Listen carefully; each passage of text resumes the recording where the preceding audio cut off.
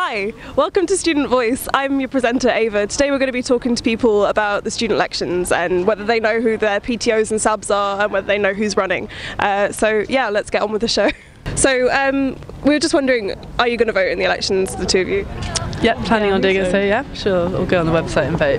I think I am going to vote. I need to read through all the things. I know it's all in the paper, I just haven't got around to reading it all yet. And did you know about it before today or before, like, recently, or? I think one of my friends has mentioned it, but I haven't really heard that much about it. But I've seen a few like campaigns on Facebook. So.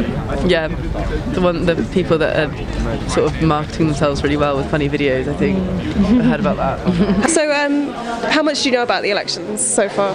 Not a lot. I know some of the candidates just because of societies and things that I'm part of, but apart from that, not a lot. A bit. I haven't read all of the manifestos. I haven't voted yet, but I think I will do. But I don't know that much about it. And do you know what positions are open for election? I'm not sure, no. Is it more than just president and vice president and stuff? Or? There's president, AU officer, so athletic union, activities, welfare and equality, education, and then you've got like racial equality and disabilities officer and all that kind of stuff, who are the part-time officers and things. But yeah, you know, like it's everything basically. Yeah. What candidates do you know of? I know about Raf because I'm part of Dance Society and he's part of that. So.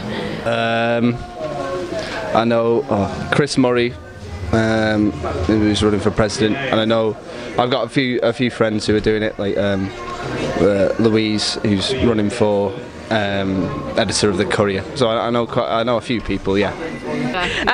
Yeah, can you name any of the current SABs? Like, can you name the current president?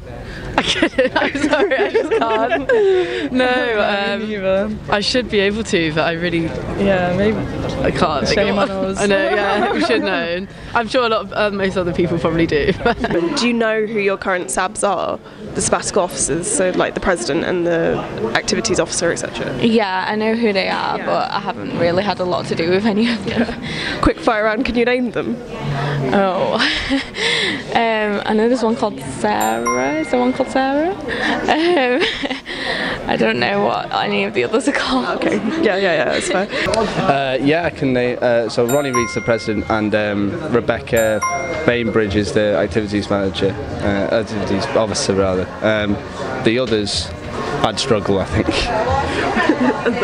That's fine. And in terms of campaigning, like, how much have you seen, and like, who have you seen campaigns from? And well, I've seen quite a few people flyering around campus, and I've had like messages and emails from quite a lot of the people campaigning, like for all sorts of positions.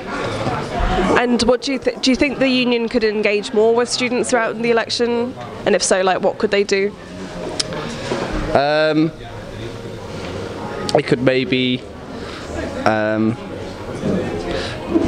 hold more events. I know there are events around, but maybe more of them, or like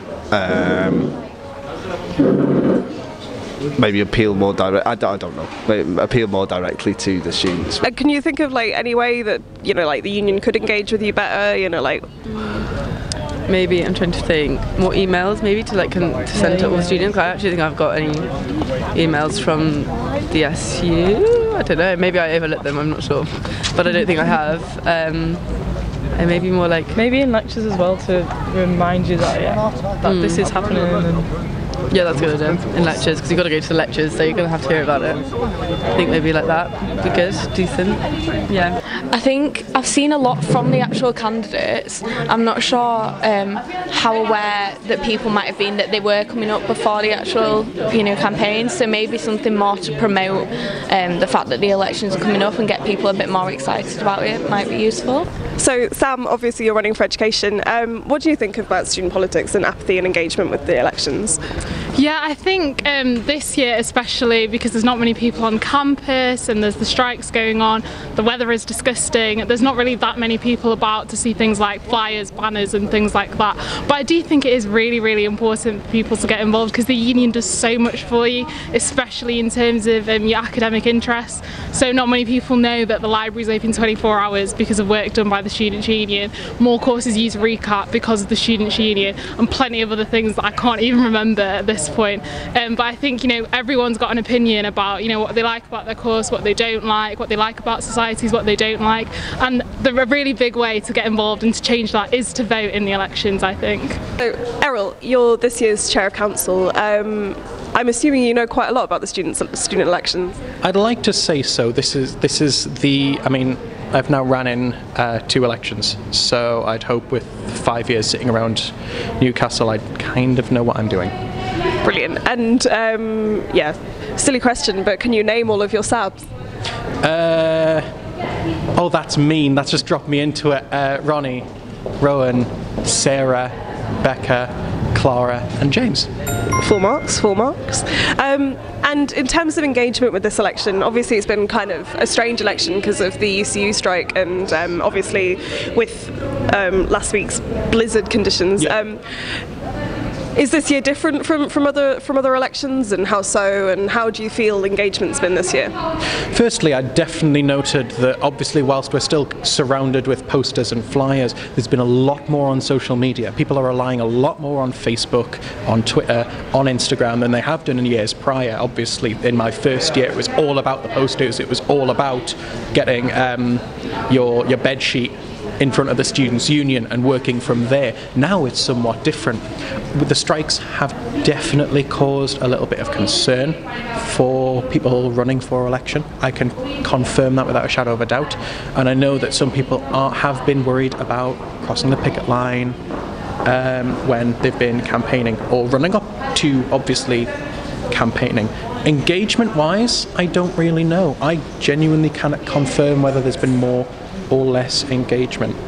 I'm looking forward to seeing the voters breakdown at the end of the election period to see whether there's been an increase or not in using social media. So yeah, Ronnie, how do you feel that how the election season has been this year? Do you think it's been different to last year or previous years?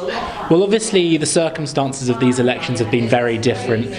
We've operated with strikes, with snow, but irrespective of that, I think our candidates have given a really good account of themselves and have put on some really good campaigns, and there have been a really positive discussion about key issues that students face on campus. So I think that obviously we always want turnout to be 100%. I'm not sure we'll get there, but it's been a positive campaign so far. And obviously with turnout, usually with the NUS referendum and prior elections, turnout usually is quite low, engagement with unions quite low. How do you think that can be resolved? Well, it doesn't help when you have lots of students that aren't in lecture theatres listening to candidates putting out their voice and putting out their manifestos. I think we just need to continue our current strategy, which is trying to let students know the positive work that sabbatical and PTO officers are making and the key changes that they're making, and just really making every student know that these elections are indeed happening. With the NUS referendum and prior elections, turnout's consistently been quite low amongst the student body. How do you feel that the union could continue to engage students in student politics? Well, I think engagement in student elections is a problem across the country in all students' unions. We've put quite a lot of effort in this year into how we can engage more students.